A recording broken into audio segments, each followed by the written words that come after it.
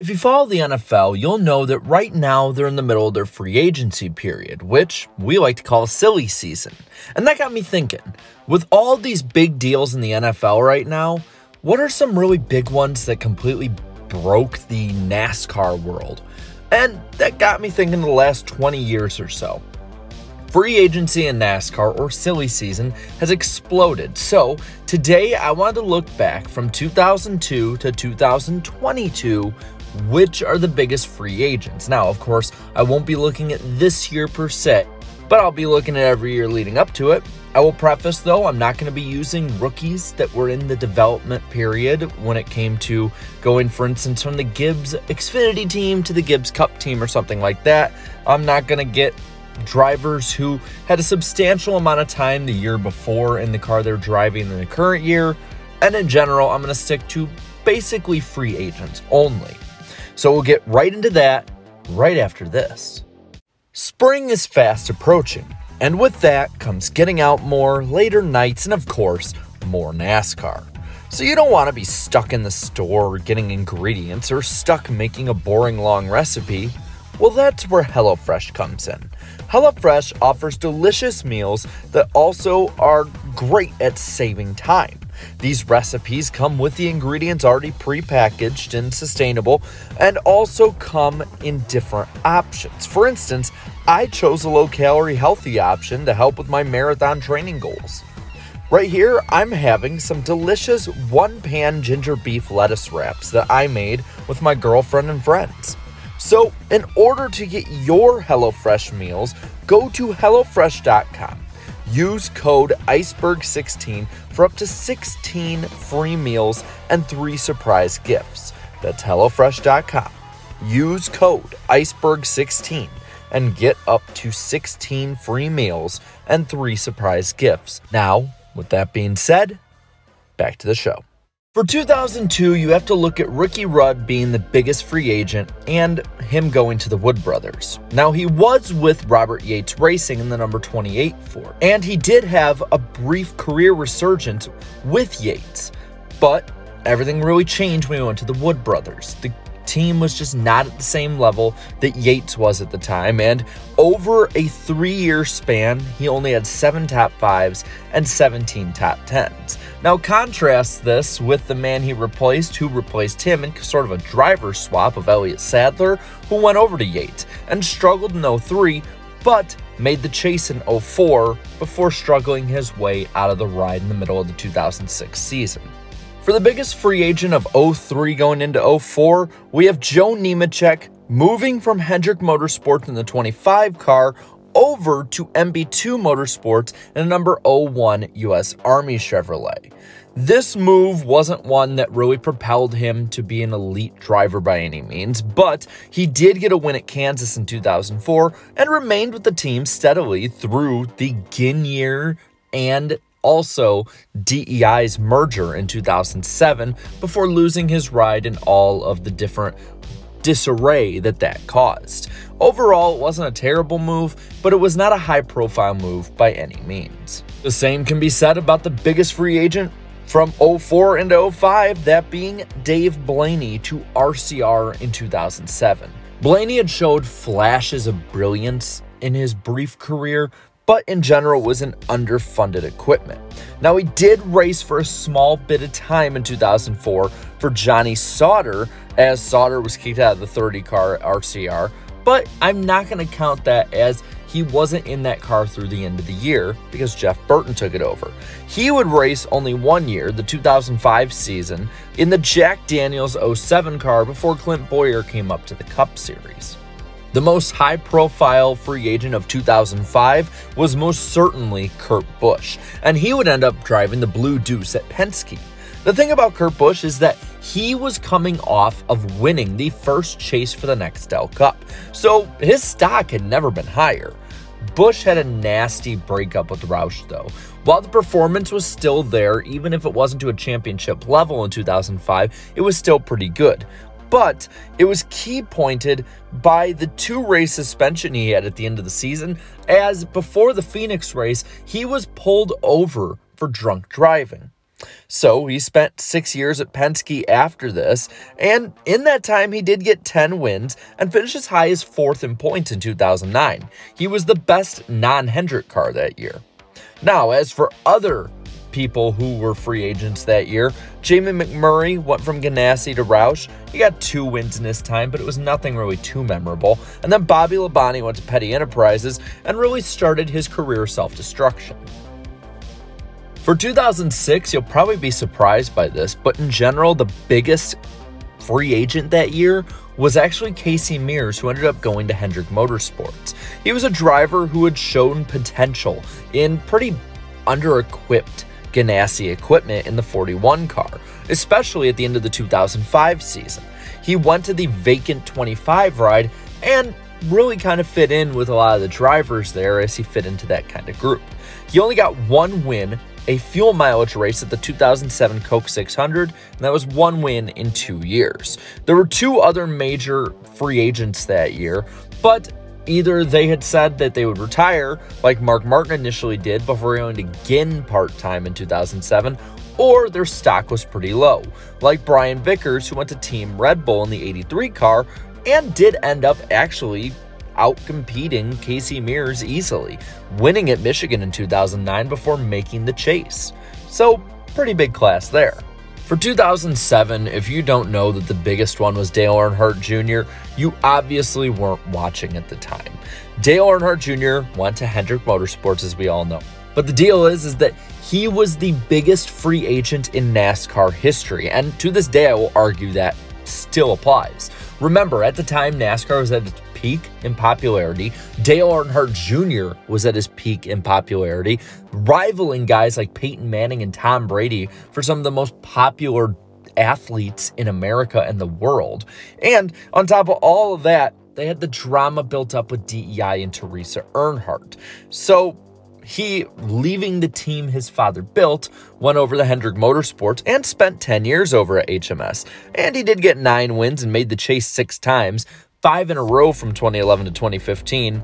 But I would say when you look back in history, the better signing was by JGR, who signed Kyle Busch, and I would argue that's one of the best signings of all time, as Busch since then has still been driving for JGR and has won 2 championships already. For 2008, the biggest free agent was Mark Martin, who, like Dale Jr. and Casey Mears before him, went over to Hendrick Motorsports to drive now the 5 ride. Now, the fun thing is that he didn't even want to be a free agent.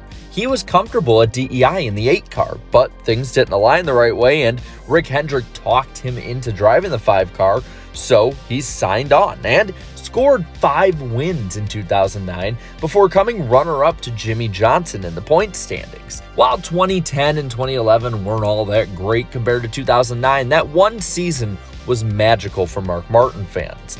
And it was pretty good for Ryan Newman fans too, as he was a pretty big free agent in 2008 into 2009, but he would go over to the newly formed Stewart-Haas Racing.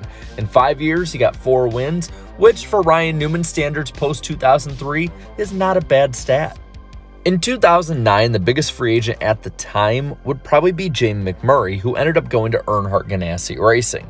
He was the odd man out at Roush, as NASCAR made a really stupid move to limit the number of cars that an owner could have on track. He won 3 races for Ganassi right out the gate, and he had a very stable ride through the end of his career. But of the 3 major free agents that year, his signing was easily the worst. First off, you had Martin Truex Jr., who went to MWR, made the chase actually, and did break his very long winless streak. And then you have Brad Keselowski, who went over from the Hendrick development tree over to Team Penske and won the 2012 championship in Cup, as well as an Xfinity championship in 2010. While 2010, you could argue Kasey Kahne was the biggest free agent, really it was actually Marcus Ambrose going to RPM. Kahne had already pretty much signed something with Hendrick Motorsports early in the year and was off the board by the summertime. So when you look at Marcus Ambrose, him jumping to that vacant 9 ride that Kasey Kahne was leaving behind was probably the best move of his career. He had 2 of the best years of his career in 2011 and 2012 and got a win in each season, including a barn burner at Watkins Glen in 2012. For 2011, the biggest free agent that year had to have been Clint Bowyer, who ended up signing with Michael Waltrip Racing.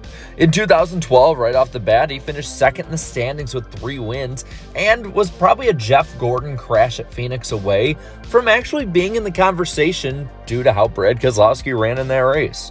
But he wasn't the only free agent. This was when Danica Patrick signed officially with SHR to go part-time in the Cup Series. And then you have Kurt Busch, who went to the 51 car. And, well, I don't think any Kurt Busch fan ever wants to talk about that again. For 2012, the biggest silly season move was by Matt Kenseth, who went from Roush Fenway Racing over to Joe Gibbs Racing. And this was really shocking for anybody who was watching NASCAR at the time, as, at the time, Matt Kenseth was the points leader when it was announced. But it was a great move, and Kenseth showed that he could win no matter the equipment, no matter where he was, manufacturer, didn't matter. Because he went out there and scored tons upon tons of wins in 2013 and finished second in the standings, putting up a legitimate fight against Jimmy Johnson for his 6th championship.